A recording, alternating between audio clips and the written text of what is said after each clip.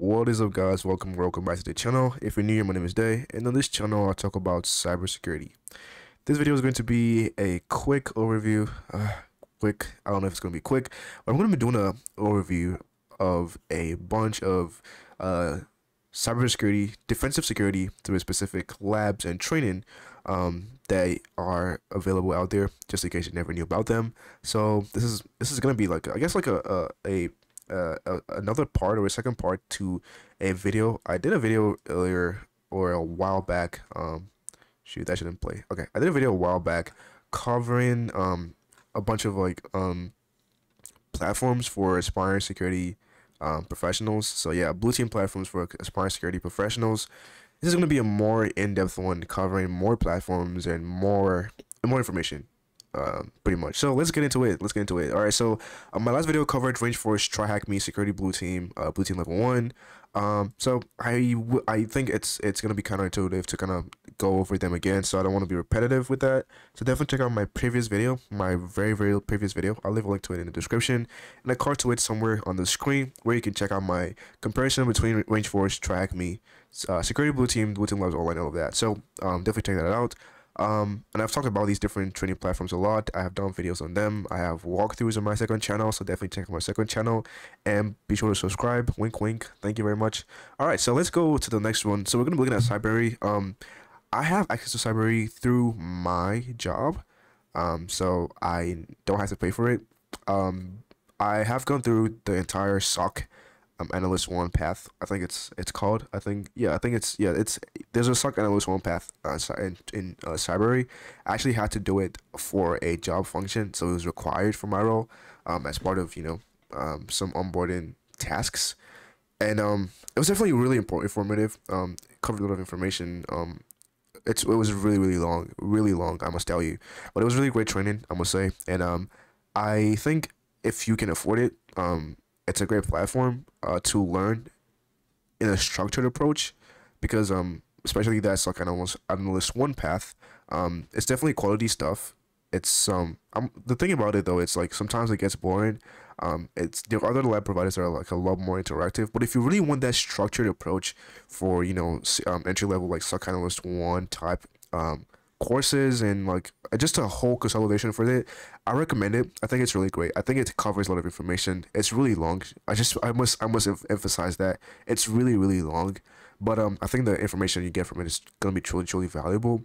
And some of the things you learn are might not really be applicable, but definitely relevant information. So once again, if you can afford it, definitely check it out. Like I said, I have access to it through my job. I don't want to open it, so I don't share any kind of confidential lab provider information. So that's why I'm just having this login page here. But that's my take on Cybrary. There are a bunch of other videos out there about Cybrary. Honestly, to be candid, it wouldn't be my go-to platform if I wanted to pay for training. Thankfully, I have access to it through my employer. Honestly, I wish they would maybe do eLearn Security instead, or another training provider like Blue Team Labs online. But I mean, I have access to it. I've used it. I took the SOC analyst 1 path and it was great. So I can't speak less of it. I think it's good, but it wouldn't be my first choice if I was going to pay for security training, or if I was going to look for security training. I'll probably go look for courses on Udemy or any of the other platforms that I'm going to be reviewing or I've reviewed in the past. All right, next for labs we have cyberdefenders.org. Great platform, really great platform, especially for practice and skills. I think one thing about this is you kind of have to have the skills before you do this. It's kind of like you can use this to practice the skills. So it's like, if you don't have like some kind of base knowledge of some certain things, you just can't do it. Like, for example, if you're trying to go through like Wireshark and you just don't know how to use Wireshark, like there's no guidance to it, right?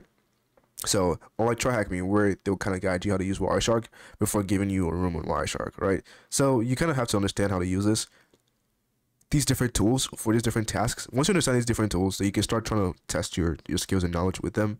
I've gone through a bunch of Immersive Labs walkthrough on my second channel. Actually, not a bunch. Actually, one. I'll be going through more in the future, so definitely keep an eye out and subscribe to my second channel. Wink, wink. Thank you very much. All right, so that's that for Immersive Labs. They're really great. Really great labs. I definitely recommend you checking out. I think one day I would just make it a goal of mine to just finish all of these labs, because really great stuff, I must say. Also, they have this recently added this AWS cloud security one. So, I think they're one of the first in the space to actually have some kind of cloud security lab, which is really impressive, I must say. It's really impressive. I should be working through this lab, try to see what it's about, learn more about cloud security. But kudos to Cyber Defenders for being one of the first people to have a cloud security challenge in on their platform. It's definitely impressive to see. All right, so let's move on to the next one. We have Immersive Labs. Great platform. I haven't really done much on here, to be honest, but I've checked it out. I've done a couple of labs in here. It's free if you have a student email. So I use my student email to get access to it. There's a lot of labs here you can complete. A lot of hours of content. Really great stuff. So you can learn about, maybe security fundamentals. If you just want to learn about the basics. You can learn about offensive security. So as you can see, you can learn about OSINT, scanning, web app hacking, SQL injection, all of these fun things. You can learn about them. All right. You can learn about what else? You can learn the defensive side. You can learn incident response, packet analysis, log analysis, snort, malware analysis, right? Great stuff. All of these things you can learn. I must say I haven't really gone into these. I should really check this out because it's free. So like, free stuff. So definitely check it out. You can learn about different tools, Wireshark, Bob Suite, Snort, PowerShell, Windows System internals, Metasploit, all that fun stuff. You can learn about cyber threat intelligence, malware, and reverse engineering, application security, cloud security.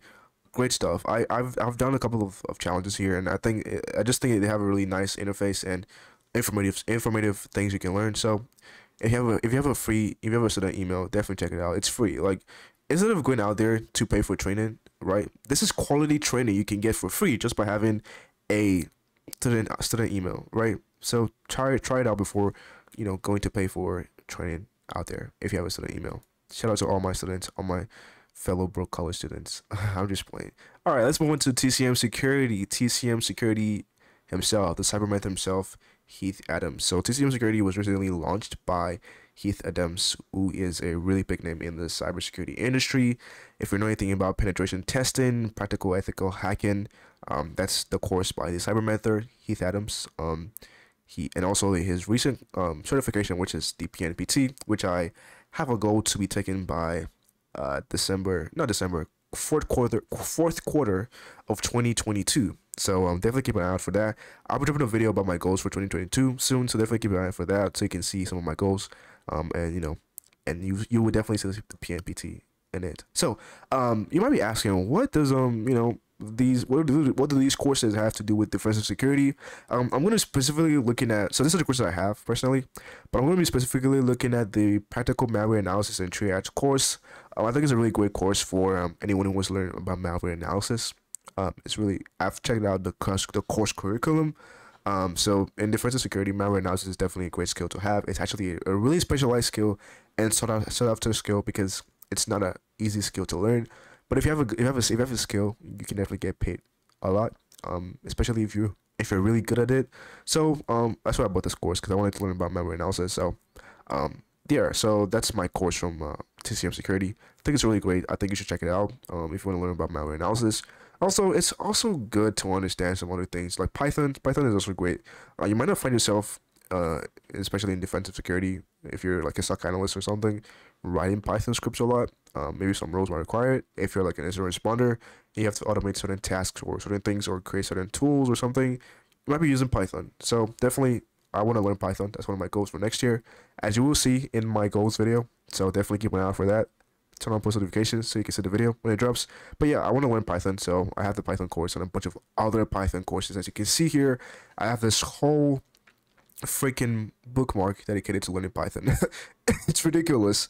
It's ridiculous. All of these tools, all of these things just learn Python. But yeah, you guys are gonna follow my journey for Python next year, and it's gonna be amazing. All right. Another thing also is moving forward is it's also good to understand security from the offensive perspective in order to be a better defender, right? You can be a good defender, but understanding security from the offensive perspective as well makes you a better defender, because you know what the attackers are doing behind the scenes. And when you see it in the logs, you're like, oh yeah, I know what the attacker did to do this. So this is definitely bad. So we have to find a way to mitigate this or block this. So that's another recommendation for mine. The PMPT is a really great course.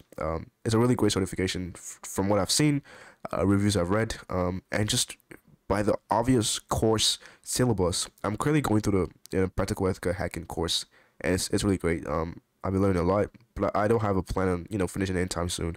I'm kind of putting it on back burner till next year. So, but that's that for TCM Security. Definitely check them out. The courses are really affordable, really affordable. And they do sales from time to time. So definitely check them out. And then we have INE or eLearn Security. eLearn Security, really, it's, I think they're like probably the biggest defensive security training provider that exists out there. Training provider and certification provider. There are not that many defensive security certifications, but eLearn Security has a full suite of them. So let's get the certifications. They have a lot of penetration testing certifications that they're pretty notorious for, especially the ECPPT, the ECPTX. But that's what we're looking for. Looking at the defensive ones. Just a disclaimer: the EJPT training is free if you have the INE Startup Pass. I probably will be doing the EJPT next year as well. Fingers crossed. But yeah, the EJPT training is free, so definitely check it out. Get those basic skills for free. You'll definitely have to pay for the certification, of course, but the training is free, so definitely check it out. Now, for the defensive certifications, they have the ENDP, which is the Network Defense Professional, and it's pretty much just ensures that you possess the advanced knowledge of network defense and security issue remediation and hardening a network from attack. The ECIR one, which is another great one that I've heard a lot about for security operations and incident response. So you learn about security operations and incident response, how to respond to and handle incidents. ECRE, learn about reverse engineering. EWDP, learn about web defense. ECDFP, you learn about digital forensics. ETHP, you learn about threat hunting. ECMAP, you learn about malware analysis. So this is a lot of certifications. I haven't taken any eLearn Security certifications. I had a plan to take a bunch of them or to buy the 1 year plan for next year, but I just have a lot of other plans in terms of my cloud security goals that I won't be able to do that. But from people that I've interacted with and I've talked to, reviews I've read, and conversations I've had about these different certifications, there are different things people have to say about them. Some people think some of them are outdated. Some people think the material doesn't always prepare you for the exam. But in all, you tend to learn a lot from these. So definitely check them out. Look at their training they provide and look at what really works for you. And based off what you're looking for, check it out. They've recently been getting a little bit more of notoriety with HR, with some of their offensive certifications, but not so much with their defensive certifications. But if you're really looking for knowledge and for skills and things that are going to help you kill your interview and help you become a better security professional, I definitely recommend you checking them out according to whatever it is you want to learn. All right, next we have Let's Defend. I actually did a review video of Let's Defend on my second channel, so definitely check it out. I've done a couple of walkthroughs on Let's Defend, and I'll be doing more in the future. So definitely check it out on my second channel, Cybrary Academy. I'm gonna leave a link to it in the description. Be sure to subscribe. Wink, wink. I'm trying to get to 1K subscribers by the end of the year on this channel. So if you guys can support the channel, I would truly appreciate it. Thank you very much. All right, so Let's Defend is a really great platform for security operations. If you're trying to learn, the skills to become a security analyst, how to become a security analyst, what you'll be doing as a security analyst, this is the platform for you. And you can actually go through actual security incidents, respond to them, or analyze them, or based on either if you choose a security analyst one or incident responder one, you can learn based off these different things. They also have training that you can use to learn different things, so definitely check it out. They also have this academy as well, that is 50% off for students. So if you're students, definitely take advantage of the academy, especially if you're trying to get into security operations and incident response. Like I said, I've done an in-depth review of the recent incident responder plan on this channel, so definitely check it out. It's a really great platform if you're trying to learn about security operations live and direct. If you're trying to analyze real scenarios you're going to be analyzing on your day-to-day job as a security professional, Let's Defend is the platform for you. It really is the platform for you. Really great. I hope they get more clout in the coming months or the coming year. So definitely check it out. next we have MITRE ATT&CK, actually ATT&CK IQ. This was not really spoken about a lot when it comes to security training, but the MITRE ATT&CK framework is one that is really good to understand if you're in security operations or defensive security, or even offensive security, wherever you are in the security industry. Understanding MITRE ATT&CK framework is really important because it's a really great way to map out adversaries in maybe your analysis or your engagements, to understand, you know, the different the different levels or the different stages of a cyber attack, and kind of understand what an adversary is doing in your environment at a given time. So, you know, understanding, you know, reconnaissance, understanding different things, you know, reconnaissance, understanding what other things that MITRE ATT&CK covered. Okay, so understanding like initial access, execution, persistence, privilege escalation, defense evasion, credential access, discovery, lateral movement, collection, command and control, exfiltration, and impact. So those different techniques in the MITRE ATT&CK framework can be easily used during your analysis as a cybersecurity analyst to understand what an attacker is doing at what point in your network. So if we see something in the SIM, it's like, oh, this is a persistent technique. So we have to look at the MITRE ATT&CK framework or attack navigator and kind of understand what technique is this attacker using at this point in time, right? So it's a really great, it's a really good skill to have, especially if you're trying to get to security operations. Really great to have. I definitely recommend the training. It's free. It's free. You don't have to pay for anything. It's free. You take the training. They give you everything you need to learn, and you can take like a quick assessment, and you get like a nice badge, a nice credit badge you can have on your LinkedIn or your resume, whatever it is you want to have it on. So that's my video on the best labs and training for defensive security. So we're getting into the new year, 2022. You're looking for security training. You're looking to build your cybersecurity skills for free or for whatever amount that you can afford. These platforms are for you. If you're trying to, you know, become a cybersecurity analyst, become an intern, work in a security operations center as a threat analyst, or whatever it is in terms of defensive security, these platforms are for you. Check these out. If you have any more questions, please leave a comment or join the Discord server. Link in the description below. Ask me any questions. I'm always there 24/7 answering questions about any of these platforms. Happy to help out in any way. Disclaimer, none of these platforms are, you know, sponsoring me or have requested a review for this video. So all of my opinion is, you know, fully my opinion. I'm not trying to sell anything to you. I'm just trying to provide you information that is going to help you in your cybersecurity career and your learning journey. With that said, that's the end of today's video. Thank you very much for watching this video. If you like this video, please be sure to smash that like button and be sure to subscribe if you're not subscribed. And that's it for today's video. Once again, thank you for watching. I will see you in the next video. Bye bye.